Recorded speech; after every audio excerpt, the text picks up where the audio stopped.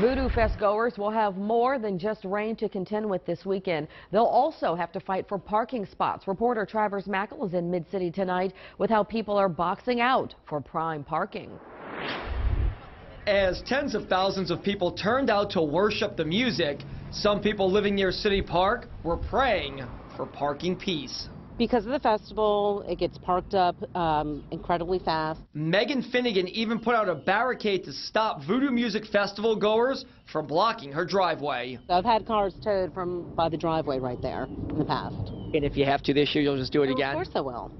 Absolutely. The city of New Orleans says it takes this issue and neighborhood concerns very seriously. The city has put additional no parking signs along Bayou St. John like this one. Also, 6 meter maids are here tonight. 19 more will be in this area tomorrow, and 6 wreckers are patrolling the area looking to tow anybody illegally parked.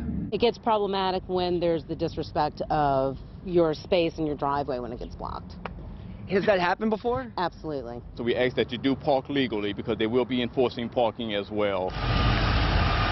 Our cameras even caught tow trucks in action on Friday night.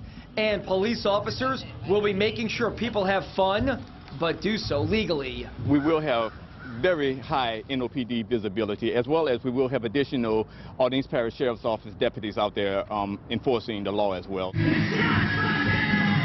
As it pertains to noise, headline acts could be heard for blocks and blocks, and depending on who you talk to, opinions vary. We don't mind it. It's only several days a year, and it's kind of nice to have the activity in the neighborhood. This is loud. It's just a noise. But I'm not a music fan to that kind of music.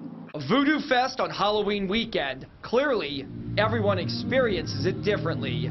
Reporting from City Park, I'm Travers Mackel, WDSU News.